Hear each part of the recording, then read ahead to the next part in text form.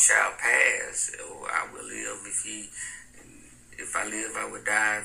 If I die, and I'm like, well, cool, then you just live the way you want to live, and you feel comfortable as you live and everything.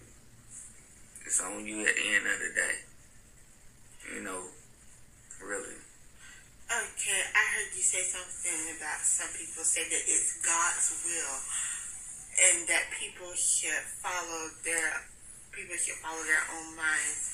My follow-up question to that is about the COVID vaccine, which there are 3 different companies that are making their vaccines. You have Johnson & Johnson, Moderna, and Pfizer.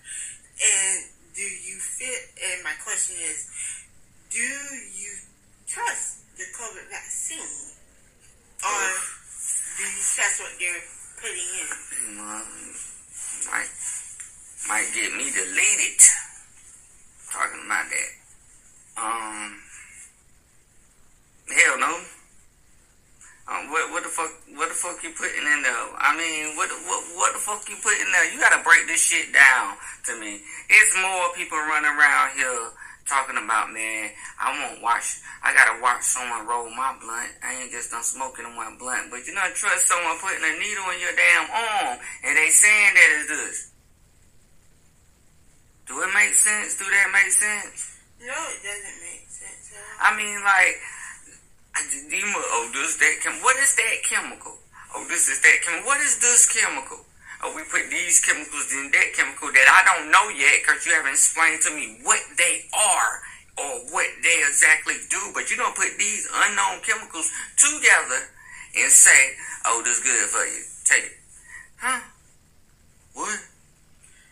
I ain't really rocking with that, man. I mean, I remember, I go back, if you want the people that biblical, they go to that point of speaking lanes of,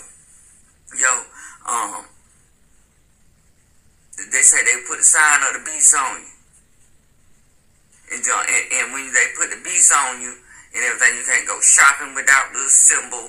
You can't go buy, you can't eat and everything without this symbol and everything.